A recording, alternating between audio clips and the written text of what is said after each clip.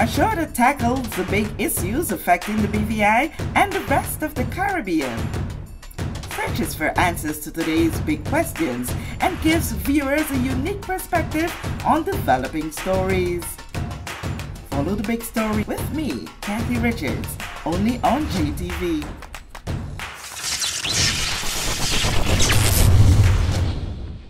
This show is brought to you by the National Bank of the Virgin Islands, Cyril B. Ramney Tertola Pier Park, NV Salon, Nail Spa and Barbershop, Tisley Cross Deliciously Smooth Cider, and Digicel, simply more speed, reliability and entertainment.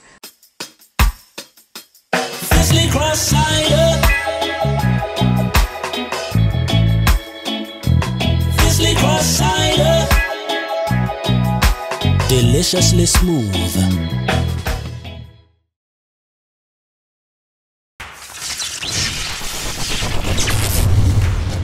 His political journey. All throughout my political life, I believe I've been doubted quite a bit. Premier Dr. the Honorable Natalio D. Wheatley. On this special edition of The Big Story, the late Honorable Willard Wheatley, MBE, LLD, forever celebrated as a former politician and educator. He served 2 consecutive terms as the Chief Minister of the Territory from 1971 to 1979. Further, he was the first ever Minister of Finance for the Virgin Islands. Fast forward 43 years, the Wheatley blood sits in the top seat of the territory as Premier and Minister of Finance in the person of Dr. Natalio Wheatley, grandson of the late Honorable Willard Wheatley. Well, of course, my grandfather, we're very proud of him, very proud that he helped to get us off grant in aid. And it's, it's interesting. I would say it's God's blessings that I have the opportunity to try to keep us in a situation where we have our own Minister of Finance. Certainly, the inspiration to become a politician is really to help people. I remember growing up and watching commercials with this lady named Sally Struthers. I'm not sure if you remember Sally Struthers, but she used to do these commercials and tell you about all of the starving people in Ethiopia at the time. It was either Ethiopia or Somalia when they were going through their famine they were going through, and persons were having a difficult time then. I'd always ask myself, I wonder why people in the world have to suffer in that way, and I always wanted to do something to help those people. And I just think that I was born with a spirit to want to help persons. And that has taken me all throughout my life. And of course, being inspired, but not just by my grandfather, but by other persons who have served our community. The story and the journey of us going from, of course, a slave colony, of course, to following slavery, doing all that we could to build an economy and to build a life here, the way that we were together. That's a legacy that I respect, and it's a legacy that I want to protect. And also I'm inspired because I see a very positive future for the Virgin Islands, and I want to be a part of creating it. It was during his years at various universities that he developed a passion for politics. I went to Clark Atlanta University, and of course I learned a lot about myself and learned a lot about the world while I was there. And that journey continued when I went to Purdue University. I was at Clark in 1997 and I graduated in 2001. I did my master's degree at Purdue in 2001 and I graduated in 2003. And then very significantly, I went over to the United Kingdom in 2003 and I left there in 2006. And while I was in London, I got very politically active and very much politically involved. And when I left London and came to the Virgin Islands, I wanted to bring that same kind of activism back home with me to the Virgin Islands. And I started getting involved in, one of the first things I got involved in was the fight to save Beef Island. At the time, there was some golf courses that they were supposed to be putting in the area called Hans Creek. and it would have damaged the environment. And I got together with some other concerned citizens, and we had that fight for Beef Island. And of course, I started to be on the radio at that time. I used to appear with, you know, someone who was on JTV quite a lot, which is Cromwell Eduwenka Smith. We would appear not only on the radio, but we would also appear on JTV as well, on his program on JTV. And I was very active on the radios at that time. When the Virgin Islands Party came to office in 2007, of course, there are some issues that I disagreed with that administration, and probably the biggest one I disagreed with was the Bywater contract. And I got very politically active. I did matches, etc., and we fought against that. Continuing the legacy of committing to doing his part for the greater good of the Virgin Islands, so one day Hurul, as many still call him, takes us on a trip down memory lane, his political journey. When the 2011 elections rolled around, because I had challenges with, at that time, both administrations, I thought it best for me to get politically involved and to stand for election. And we had a group, the group started off as a very big group, lots of persons in the room, even persons now who have subsequently run for office, and some of them who've actually won. We got into the room and we formed a group called the People's Patriotic Alliance. You know, even though we had lots of candidates at one point, it ended up having only about 4 candidates, and that included Shana Smith, Elton Colwood, Coy Smith, and myself. And we formed the People's Patriotic Alliance. Of course, we didn't have a chance at all, but actually I thought quite a number of persons voted for us, despite the fact that we didn't have a full slate. And at that time, we were very, very young and probably didn't even know what we didn't know. But we had a positive message for the people about change and about moving forward, about even, you know, how we deal with some practices the way that we've been dealing with them for the last 20 or 30 years. And, you know, proposing change and a shift. So when we were unsuccessful in that elections, of course, I continued, you know, of course, working at the college and all of the other things I was doing in my life. The National Democratic Party was in power at that time. And of course, I disagreed with a few things that they were doing as well. And I continued, I would say, my political activism and being a champion for certain things, still appearing on the radio, etc. And of course, when 2015 rolled around, again, I threw my hat in the ring. And this time, I threw my hat in the ring with Alvin Christopher and the People's Empowerment Party. And similarly, we did not have a full slate. It was Laurie Reimer, myself, Elford Parsons, Alvin Christopher, Faye Reese, and I may be forgetting 1 or 2 persons, but it was maybe about 5 of us. And again, we went through the elections, and we were not successful. And that time I knew we weren't going to be successful on polling day.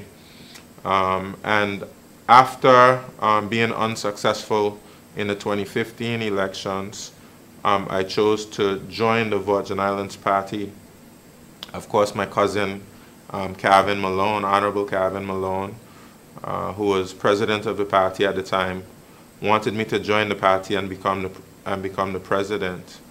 And so I joined. I became the president of the party, and of course, you know, that's when my journey began with the Virgin Islands Party, and we helped to revive the party after, of course, they only had 2 members in Parliament at the time.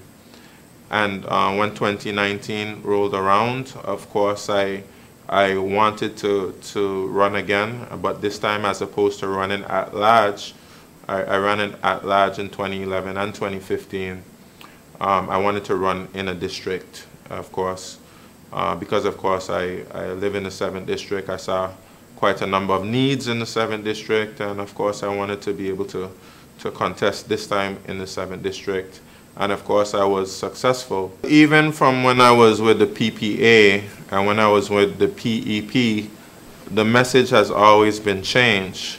The message has always been we need to take a good look at what we've been doing in the past, and I believe people in the 7th District and in the community were hungry for change. All throughout my political life, I believe I've been doubted quite a bit. A lot of persons say I never had a chance, you know, why even try? But I always had faith in God, that God had a destiny for me. God has been preparing me for something perhaps even I'm only beginning to fully understand. And I was successful, which was perhaps one of the biggest shocks, if not the biggest shocks, of the 2019 elections. The first 3 years of this administration, perhaps we didn't deliver on the change that people really wanted. And I see it as an opportunity right now to really capitalize on the real fundamental change that people want to see in their politics. Seated as one of the 5 decision makers of cabinet, Dr. Wheatley was appointed a deputy premier after all his other colleagues were given a taste of the seat. A major shift from being an activist and teacher to that of a government minister. A challenging transition? It was a challenge because of course many persons knew me to be an activist. And as an activist and a politician, the roles are somewhat different. As an activist, you can say really whatever it is on your mind, and you're only really representing one particular position. But as a politician, you have to think of all the different stakeholders that you have to manage relationships with, and you have to speak to the interests of every single person as opposed to just representing one particular point of view. And some persons would look at it as though somehow you're selling out, or you're no longer an activist, you no longer have that fire or passion to defend the people. But it's not that. Of course, when you're a politician, every single word you say is something that's being evaluated. Even right now, every single word I say in public is being listened to by the people of the Virgin Islands, by the United Kingdom government, by governments across the world, by the international business community. So you have to be extremely responsible with the words that you say. And in the past, if I felt like saying something and this should happen or that should happen, I would just say it. So I would say there's a journey of growth and maturity. Of course, I'm still passionate about a lot of the things I used to fight for before, but sometimes you go about the battle in a different type of way to ensure that you can get a better result. 3 years, 3 months into the 4-year term with Dr. Wheatley as a member of the Virgin Islands cabinet, tides changed. The circumstances that led to me becoming premier are sad and disappointing, of course, with Honorable Foy's arrest in Miami. But actually, all of these events, I think, really speak to me that, of course, God has a plan for me, and He's been preparing me for this particular moment all my life, and I intend not to disappoint the people of the Virgin Islands. I intend to walk in my destiny, and we are seeking very much so to hold on to our democracy. So I know the role that I play along with my colleagues is very important right now. This happened as the territory was biting nails, awaiting the release of the report of the Commission of Inquiry, with Foy behind the bars, Governor Rankin released. The world heard among 45 recommendations that of a temporary partial suspension of the Virgin Islands Constitution for an initial 2-year period. Say no to UK rule! Say no to UK rule! Say no to UK rule!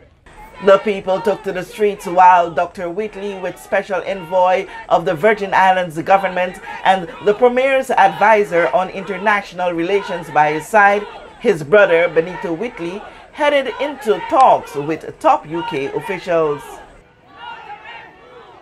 We had very good meetings with Governor Rankin and Minister Millen. We're grateful to them that they came and they were able to listen to not only us as elected representatives of the people of the Virgin Islands, but also they listened to different stakeholder groups in the community. Of course, they expressed to us that they were very concerned about the content of the Commission of Inquiry report, and of course they believe very firmly that the recommendations were something that some things that needed to be implemented in the best interest of the Virgin Islands. And we agreed. We agreed that, of course, the issues pointed out in the report need attention, urgent attention, and drastic attention.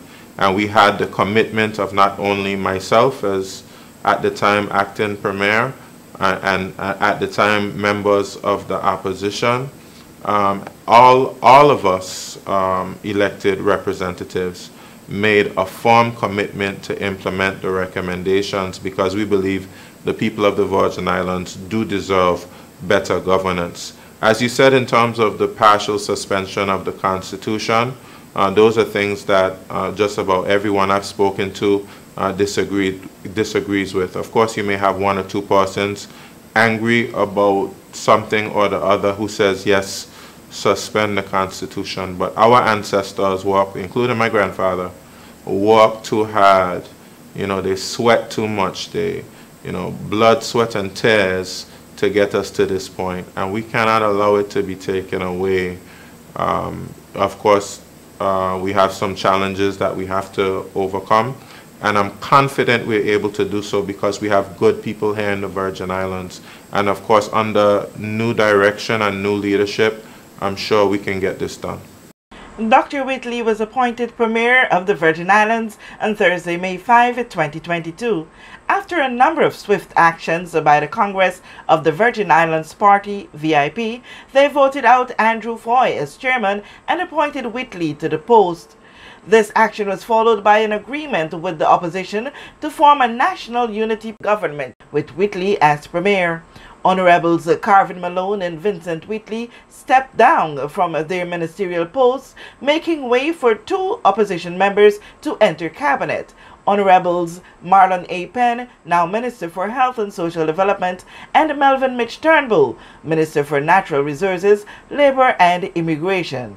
Honorable Shari B. De Castro, appointed Minister for Education, Culture, Youth Affairs and Sports. From the very beginning, from when I heard the news about Honorable Foy, and I got the news from the governor, and to when we got the Commission of Inquiry report published, I was in constant communication with Honorable Marlon Penn and other members of the then opposition. And we had discussions, we got on the same page very early concerning the fact that we did not want a partial or any type of suspension of our Constitution. And we had a number of meetings coming up with aligning our positions to go before Minister Millen and Governor Rankin. And of course, they put forward, they certainly can take the credit for that, they put forward the idea of the national unity government, which was well received by Governor Rankin and Minister Millen, of course, because we want to be able to show that we don't have the partisan divide, that partisan politics will not play a role in terms of how we implement these recommendations. That will be done in the best interests of the people of the Virgin Islands. Of course, it's not going to be easy, of course, when you come from different political parties who may have varying political ideologies, but we're all relatively young people. We are familiar with each other. In fact, we're very friendly with each other, and we've worked with each other in different capacities in the past, and I'm quite confident that we'll be able to work out any differences we have, because it's important to put any differences aside in the best interest of the people of the Virgin Islands.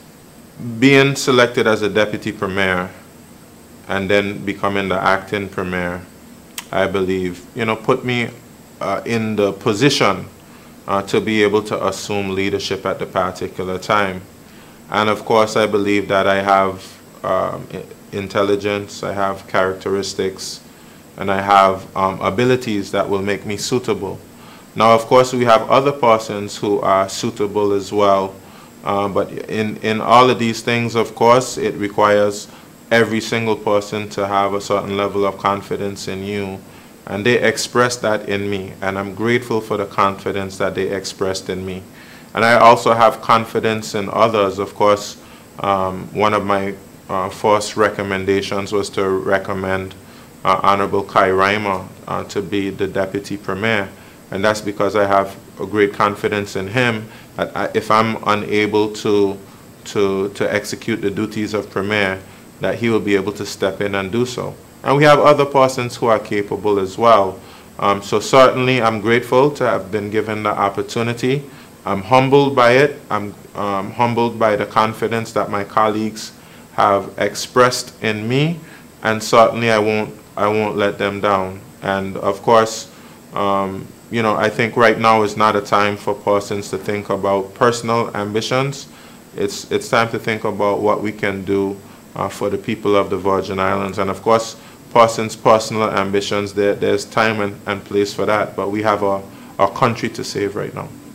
But are these moves enough to restore the confidence of Virgin Islands people in a government? No, it's not enough. The people of the Virgin Islands need swift action to restore their confidence, and we've already started in that direction with a few moves that we have made already, including the formation of a national unity government. Persons reacted very well to that, because persons have been asking us for a very long time to stop fighting against each other and to come together and fight for the Virgin Islands. And that helped persons to feel some level of confidence. Of course, we made a move as well as it pertains to the Speaker. The Speaker resigned. We thank him for his sacrifice in resigning, because of course all members of the House of Assembly were not comfortable with how he presided in the House, and we just thought it was time for a new start. And so we'll be soon selecting a new Speaker, but we are grateful for the service that the Speaker gave to the people of the Virgin Islands. In his capacity, he does have some accomplishments under his belt, but we thought it was time to move in a new direction. And of course, we have other things that will be announced over the next coming days. Will this coalition government survive after all the cabinet now has 2 opposition members? Yes, it will survive, but for it to survive, we all have to put country first. And that's what we have been saying to the people of the Virgin Islands, and that's what we have to truly believe and to internalize. It will only work, it will only be successful if we can let self take a step back and for country to take a step forward. I know that we have the skills, I know that we have the intelligence, I know that we have the character, I know that we have the ideas, and all we have to do is make sure we don't allow anyone undermine the unity which we have created, in which the people of the Virgin Islands love. I've gotten so much positive feedback about the step we've taken, and persons are so happy about the unity. It has created fresh hope, a renewed sense of hope in the Virgin Islands, and we cannot let our people down. To date, Governor Rankin has not said anything new regarding the Commission of Inquiry recommendations. So is partial constitution suspension and UK direct governance still on the table? And will the 45 recommendations be implemented by the new coalition government? Well, I should say that it has not been taken off the table, because Minister Millen listened to us, and we're grateful for her listening, and she has to report back to the Foreign Secretary and to the United Kingdom government, and then a decision will be made. And we're just hopeful and prayerful, and of course persons should send emails. They should do whatever it is that they can do to let persons in the United Kingdom know that we do not favor a partial suspension of our Constitution. All of us have to get involved now, and we can't leave it to chance. We need to send the message that we do not favor the partial suspension of our Constitution. And of course, we have committed to implementing the recommendations. because we believe that will help us to be able not just to please the United Kingdom or please Minister Millen or the Foreign Secretary Liz Truss, but to really please our people, to give them confidence that we can establish a framework of good governance, accountability, transparency, value for money, quality, efficiently run public services, etc. More than the 44, we also have other recommendations that have to do with constitutional reform and other things. The recommendation that we have a real challenge with is the partial suspension of the Constitution. And it's important for us to go through the recommendations one by one and to have a discussion with the governor. And this is a part of the proposal that we're submitting to the United Kingdom for their consideration. A process of going through each recommendation and discussing in collaboration with the United Kingdom, with our locally appointed governor, and with the people of the Virgin Islands about how we move forward with these recommendations. With all the events that unfolded since the arrest of Foy, was there any direct communication with present and ex-premiers? Due to his circumstances, it's difficult to speak with him. He doesn't have any form of communication. Of course, there was a decision made by the courts in Miami that he would be released on bail. That decision has been challenged, and he remains in detention at this particular moment, of course. I'm not sure what level of communication we will have, but I just want to let the people of the Virgin Islands know, despite to what he has alleged to have committed, despite all of the ways in which the Virgin Islands is challenged because of what he is alleged to have been involved in, he's a human being. Certainly my thoughts and prayers are with him and with his family, especially his mother, who is mourning the loss of her daughter and now has to deal with the challenge of her son being detained and arrested. It's not my job to proclaim him innocent or guilty. He will go through the court process, and if he is found to be guilty, he will be punished for what he has alleged to have done. And I can only ask and pray to God that this experience helps him to become a better person. On the lighter side of things, does Dr. Wheatley miss teaching? And how does the family of the Virgin Islands' fourth Premier feels about his new positioning? Yes, I definitely miss teaching. The best thing about it for me was the interaction between teachers and students, and something that I always miss. And I had a captive audience to laugh at or not laugh at my jokes, so that was something that I do miss. But I enjoy what I do now. They've expressed that they're very proud. They've expressed that they support me 100%, and I'm grateful for all my family support, my wife, my children, my mom, my dad, my siblings, my cousins, my uncles, my aunts. Everybody has expressed such great joy and great support. And even my friends, my colleagues, persons I grew up with, I went to school with, all of them have been pouring in messages of support and prayers for the territory, I must say. So many persons are praying for the territory, and those prayers are not falling on deaf ears. I know God hears our cries, and I believe very much that He'll deliver for us. I have to, really recognize my brother. My brother has been by my side through this whole ordeal, but he's been by my side my whole life, and I don't know what the people of the Virgin Islands would have done without Mr. Benito Wheatley. And he's still right there. We're still working together because, of course, the battle is not over. We have to try our best to save our country, and I'm grateful to have his support and working hard right alongside myself and the other members of our team to pull us out of the jaws of this very unwelcome situation. We have seen the acting skill of Sowande in the JTV Noel Lloyd documentary produced by our own Andrea Wilson. He followed Lloyd's advocacy and political career. He too fought against direct British rule. Its Premier and Minister of Finance, Dr. the Honorable Natalio Wheatley, still inspired by the late great Noel Lloyd? Oh, every day, in so many different ways. Not just the match that, of course, he did against the positive action he took, the match against the Bates Hill Agreement with Wickham's Key and Igata. But not just that, he wrote a manuscript, and the manuscript really outlined his political and economic philosophy.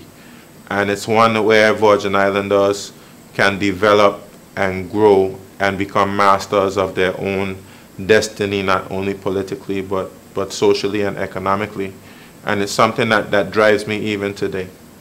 And I'm grateful that as a government we've been able to implement new national holidays, and particularly in the Heroes and for Parents' Day, we'll see even greater celebration of Noel Lloyd and the members of the Positive Action Movement. Chronicled the political life of Dr. Natalio D. Wheatley, also known as Sowande Hururu, Premier and Minister of Finance with responsibilities for fisheries and agriculture. With this special edition of The Big Story, Kathy Richards.